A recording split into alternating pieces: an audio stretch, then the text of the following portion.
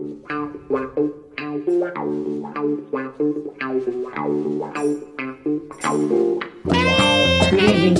evening, TC, and welcome all to our weekly podcast. Terry Curran for Curran View, the Order Bills Borough. You, Mr. Terry Curran, how are you? Steady away? Yep, steady away, buddy. Steady away. Have you had a decent week, T? Yeah, it's been I'm saying it's been a decent week. Jock changed his club, got a good result last night. Went to watch him, so on that front, yes. But until we get back to normal and get rid of the new with all the lies that have been given us, I think we're all in a quandary with all the bad news what's happening in the world. Absolutely, we have no idea what's going on. We do know that India have landed a rocket on the dark side of the moon. Decent album by Pink Floyd, by the way.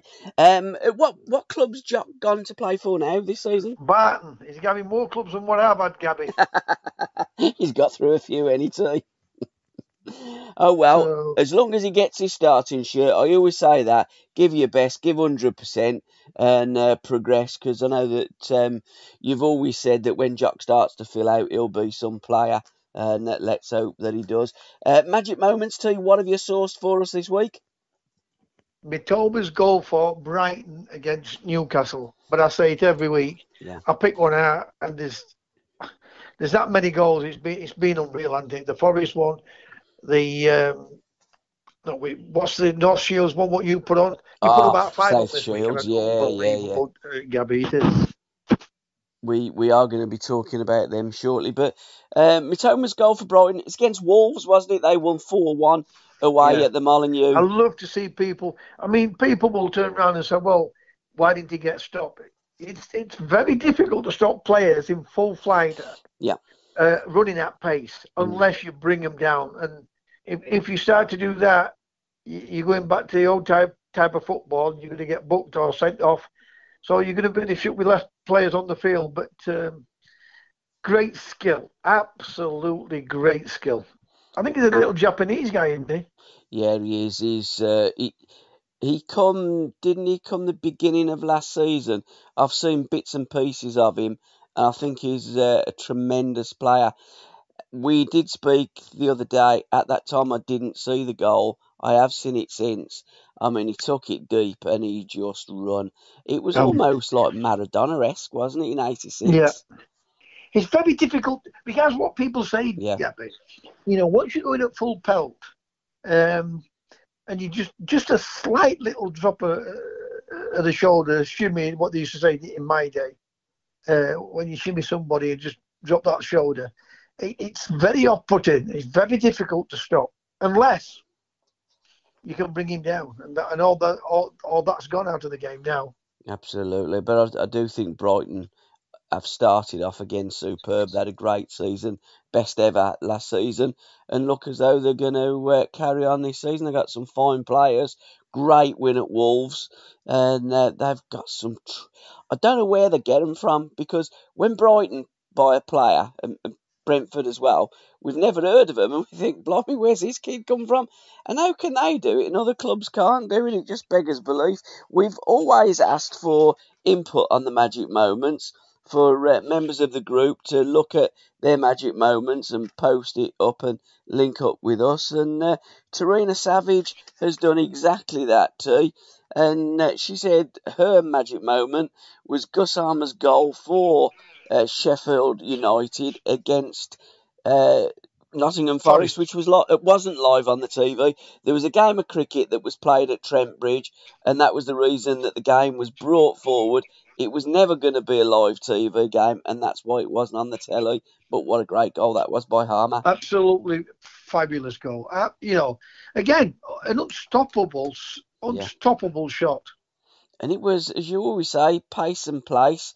And he didn't panic. He composed himself, and he just placed it in the top corner. I've watched this kid for a few years now, because he used to play at Coventry. Yeah. To be honest, I mean, Ecky's done really well there. Yeah. It's going to be really difficult for him, with the owner selling players. He's not really being back. But a good manager will get the best out of what he's got. Yeah. Right? And that's what Brentford's done, and that's what Brighton's done. And then now they've added quality because they've built a foundation, which is when they want to find these type of players now, they've got the money to go and spend on them, and then double and treble the value of the player. Absolutely, and it does look as though he's going to buy, or he has bought, a young Cameron Archer from Aston Villa on a permanent sign. I do believe Villa have got something in the contract that they have got a buyback clause, but he looks a fine player. Had a great season on loan at Middlesbrough last season. I don't like these loans. If it was up to me, I'd stop all the loans, and I certainly wouldn't be letting teams loan out a player to the league below. It would have to be 2 leagues below, and they'd have to be under the age of 20. If they can't loan them out, sell them. And if you can't, tough, don't buy them in the first place. I'm sick of the big clubs buying all these players, sending all these players out on loan, and moaning then they've got enough players. I know. The game, they have ruined the game, haven't they? And absolutely, it's not, know, it's the people what's coming to the game. I saw all this happening 50 years ago, mate. Yeah, I did. I saw it happening 50 years ago. Absolutely, it's quite incredible. I'm going to go through a few. I also, but just by the way, your team, you're a Birmingham fan, but you Villa's won again tonight, 5-0. Yeah, completely. I mean, take that Rangers and Celtic out of that league, and it is a poor league. Absolutely. I mean, you did say your team. There's lots of Birmingham City fans that do believe that Aston Villa is my team. My team is Birmingham City. It's your lad, isn't it, who's a Villa fan? Yeah, my stepson, yeah. So I do go down Villa with Tom and Curran, my son-in-law as well. So lots of me grandkids. I mean, we've got quite a few of them are Villa supporters. So I look at them now as a granddad. I hope that they'll both do well, Birmingham and Villa, and a great 5-0 away win. Just shows you the difference in abilities between that Scottish Premier League and the English Premier League. I mean, Villa now in the return league probably could play their under-12s and get a result. You see, I mean, what disappoints me in all that is you look at something like Steven Gerrard, who I really wanted to do well. Yeah. Because I want English coaches to really do well. Yeah. Emirates come in there and they look a completely different team. Yep. With a different style. Yep. It's it's not unbelievable, because I always believe if you can coach what you've got and start adding better quality to it, then you'll make yourself an elite manager. And by the way, Villa looked really good.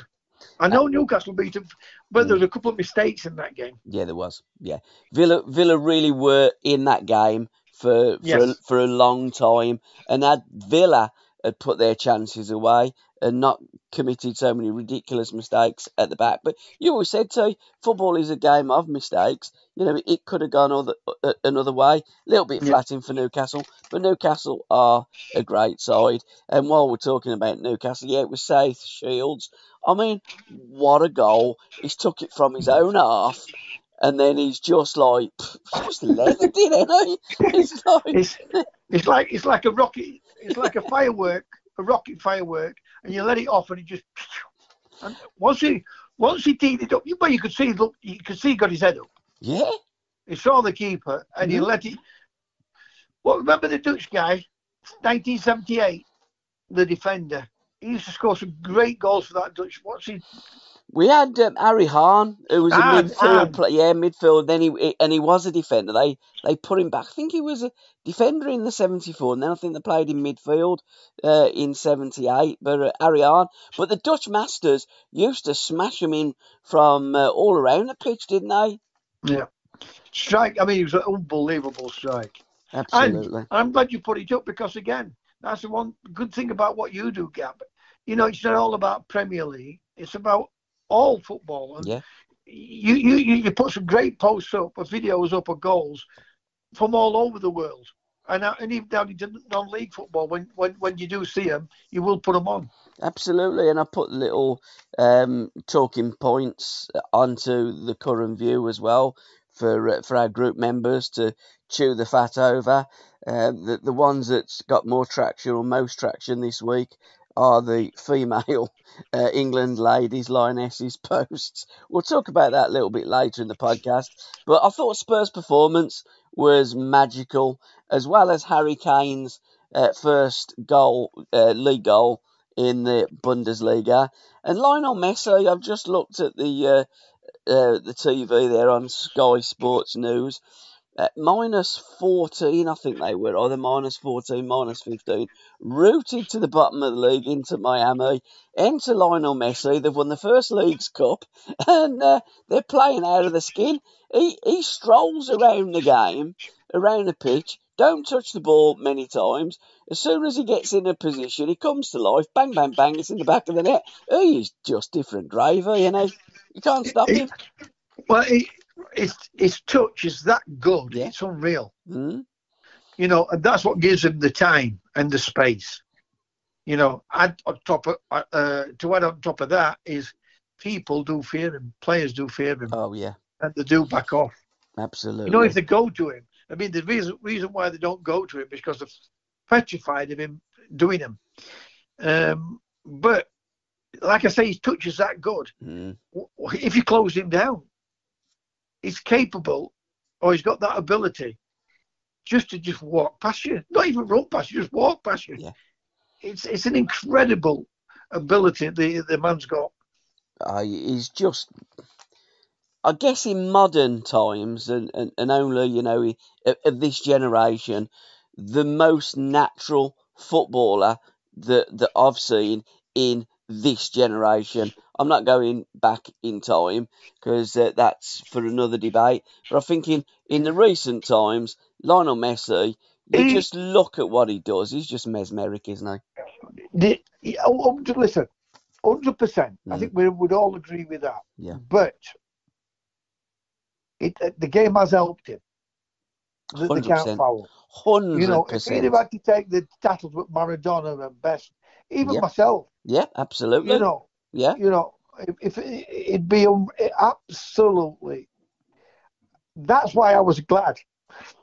Not many people are, but I was glad that they're taking that brutality out of the game, because it really shows Messi and that type of player. You know, it's very difficult. It is very difficult to mark players with that ability, right? And so, in our day, George Best, Maradona, Cruyff, they got that much stick. Pele's, the Rivellinios, you know, what would they be like playing on pitches today and not getting brutally kicked? They would just be unbelievable, as they were in their days. Pele scored over 1,000 goals, you know. Absolutely, yeah. I know it was only in his league, but that's irrelevant. It's still 1,000 goals. Yeah. I mean, Puskás was another one. The game is littered with fantastic players of yesteryear. But as you say, the player of today, when Messi gets the ball, they think, do I get tight? If I get too tight, he'll turn me. Do I back off? And if I give him half the yard, he'll drop his shoulder and go past. They are petrified getting tight to him. They're Absolutely. I mean, in your day, it was like one train of thought, smash him. No, I don't. Anywhere above the ankle was just fair game. In many occasions, there's that picture of you with Kenny Clement that's wrestling you with his arm. It's more like a wrestling move than a footballing challenge. I watched the Maradona one when he was at Barcelona. Oh, it's incredible. When all hell broke loose. Yeah. And they were finished up punching, kicking, because it was brutal what they did to him. Absolutely. You know, I mean, you go on about people working hard. You never see Messi chasing back. I've never seen it, because anybody tells me. No, I haven't. What I see with Messi is he goes deep. Yeah. To pull people out. Yep. And they always used to say when I was playing, when we were playing against the opposition, if the managers were frightened of a player, if he goes deep, leave him. Yeah. You know, leave him. You know, you don't make a difference wherever he goes.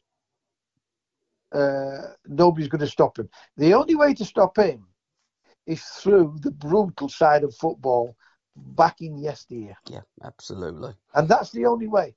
And people said, well, of course they would, because they used to jump into people, didn't they? Oh, They didn't take 100%, the yeah. ball, they took the man. No, they were a bunch of assassins back in them days, and we had Leeds United that were a team of assassins. Book Corner, in association with myfootballbooks.com, we've recorded part 13 of our football book podcast with Andy from myfootballbooks.com, which will be out probably tomorrow or the day after.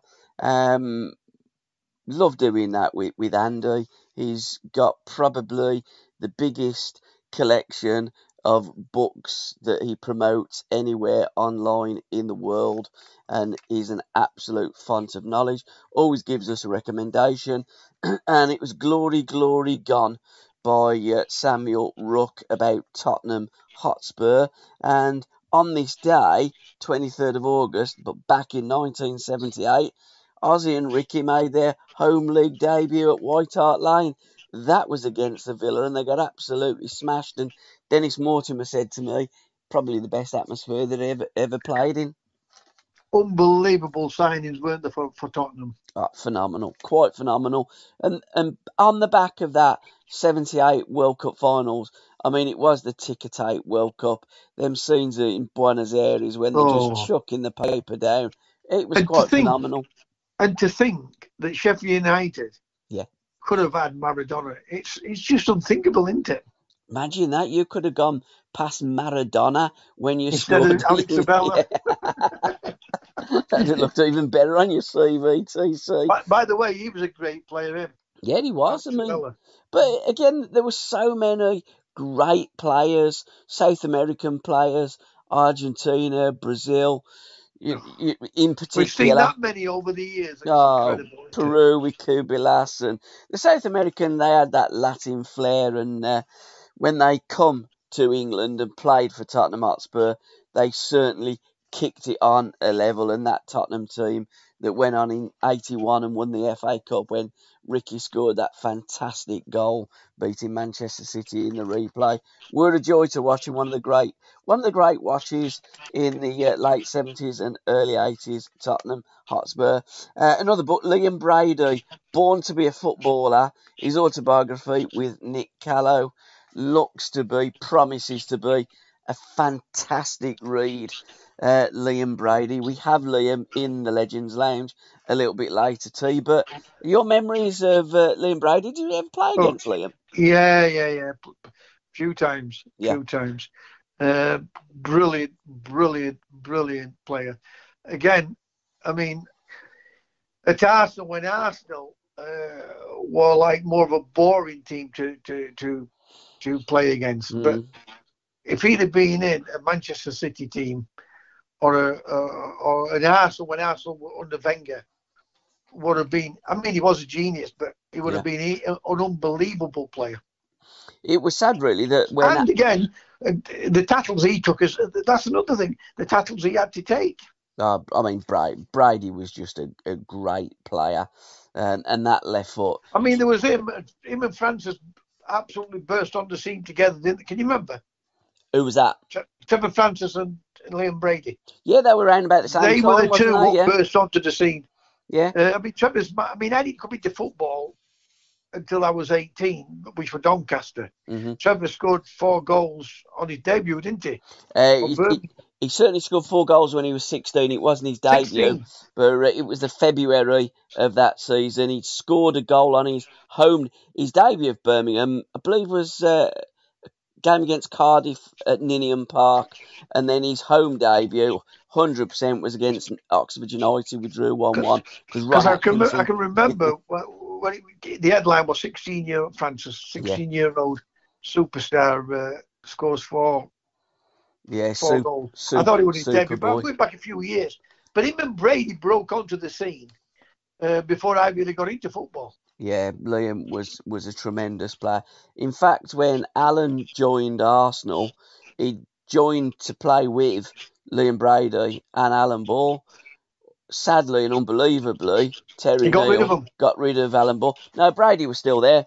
Brady was still there with Al. And when did he go to Juventus? He went to Juventus. We're going to be talking about that shortly. 1980. So it's after the 79 FA Cup final that Arsenal won against Manchester United.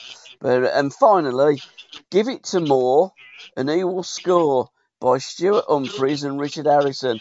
A biography about the great Ian Storymore.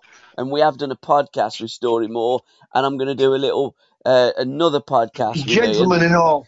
He's a lovely bloke. I phoned him up today. We had a chat because I said, look, any help that you need promoting your book, Ian, we're there for you.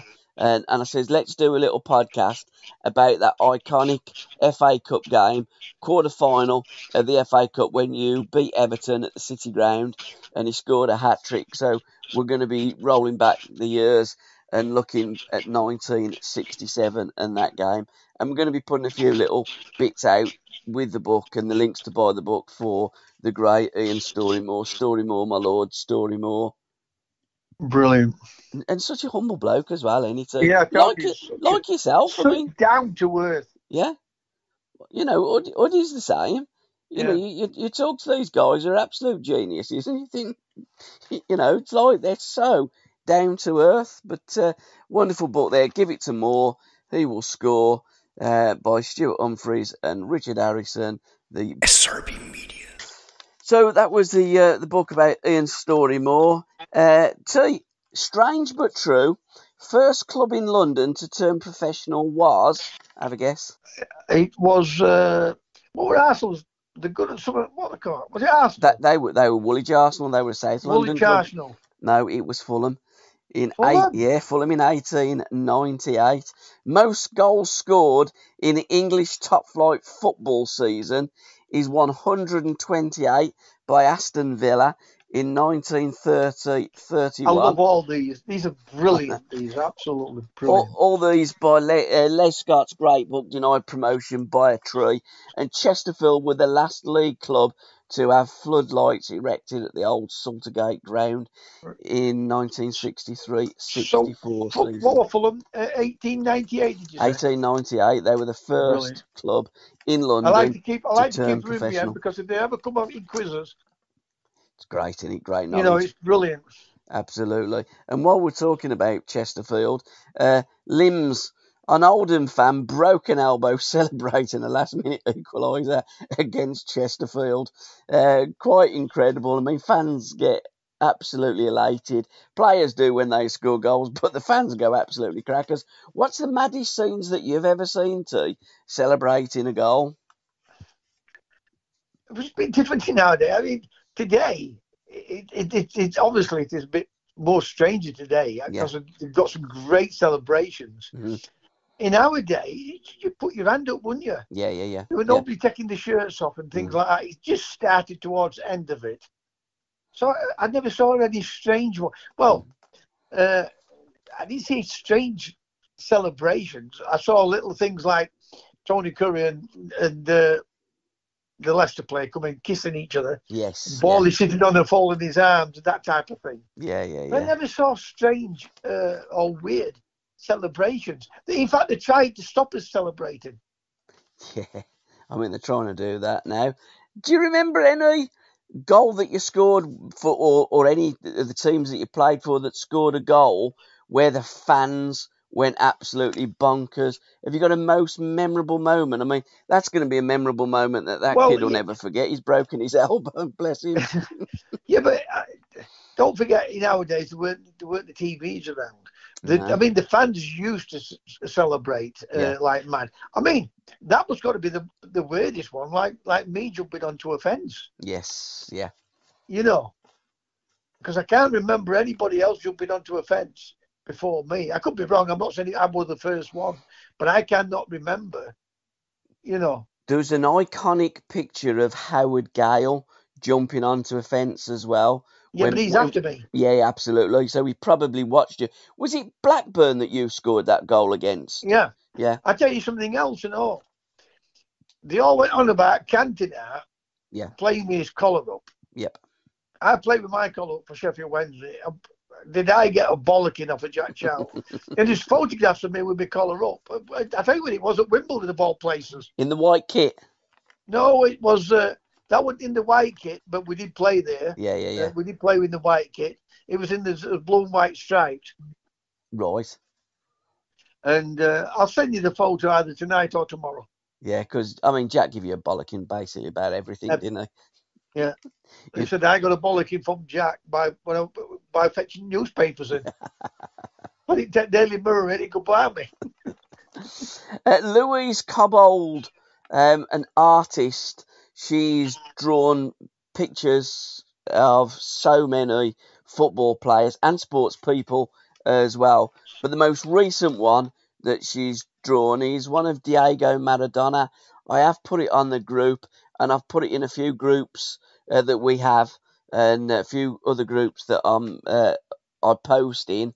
And she had, I've got to say, a tremendous response. I mean, there has been one or two that, if it had cheat written on it, she might sell a few more. But again, Uddy always says this about with Maradona.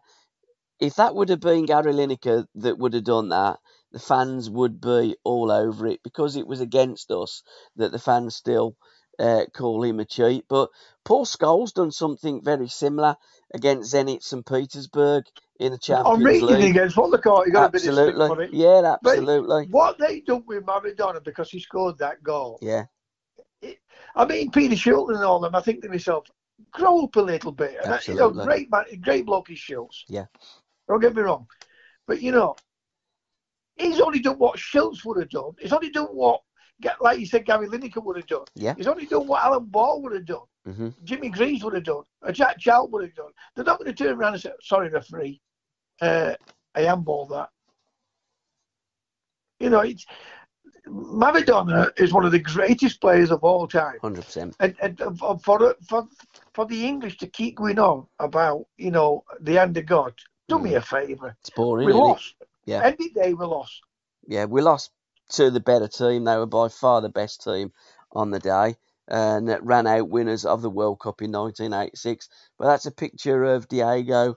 I think it was about 1980 when he first come to Wembley. Looks out somewhere between 80 and 82, so it's a very young Diego Maradona by Louise Cobbold. Louise Cobbold Art on Facebook, guys. So if you want to follow her work and buy her work, check her out. Beautiful photograph, isn't it? Fantastic. I mean, she done the front cover of the FA Cup semi-finals as well at Wembley. There was the Brighton lad Matoma, there was Rashford, and one or two others that were on the front cover. But you look at them and you just think, it's a photo, innit? It's like she's done that as a camera. It's a photo. No, it's a drawing. It's incredible, everything about it, isn't it? Yeah, unbelievable. I saw it and I thought, wow, I think I put on it. Yeah, you did too. Yeah, you did. Absolutely unbelievable. Also, what's unbelievable, football match cancelled because of goose. I'm guessing Canadian goose poo. Tower Hamlets versus Ulster Town. Absolute crazy. Listen, there's no surprise you today, Gary, seriously. No, but I mean, I've heard it with dog shit and stuff like that, but because that can be dangerous, can't it, if you get it in your eye and stuff, so I kind of get that, but I mean, Canadian geese. Gary, on a Saturday, I didn't think that was dangerous. And a Sunday, when I was a kid, we all had to go on pitch and clean the dog poo up. Yeah, exactly, yeah. I mean, we've done it as managers. I would imagine you still do it now. Yeah, absolutely. I mean, some of the pitches that the kids have to play on leaves a lot to be desired. But I couldn't believe it. Tower Hamlets, the game was called off because of, I'm guessing it was Canadian geese. I mean, they can crap for England and Canada. But I'll tell you what, a little story as well. My little staffer, because where we used to live in Kingshurst by the lake, there was loads of them. And my little staffer used to go down there and she'd eat it by the bucket load, to be quite truthful. It must be very, very tasty to Staffordshire Bull Terriers. But game called off. Absolute madness. Hollywood football at Wrexham, another ridiculous result. Is it scripted or is it just coincidence? Listen, I'll put it more down as scripted. Listen, yeah, I do. Things what's happening nowadays. I mean, it was was it 5-3? Yeah. And then they got 5-4 in 95th minute. Yeah. And 5-5 in 98th minute. When I saw it, because I was sat in bar and I'm looking, and all of a sudden it come up 5-5. I said, because they come up, they were 5-3 down. Yeah, they were, in the 90th minute. Yeah, it was incredible. I know, it's incredible. But this isn't the first time on the podcast that we've been talking about an incredible result at Wrexham. And to listen to the rest of this podcast, head on over to www.patreon.com/SRBmedia. Thank you.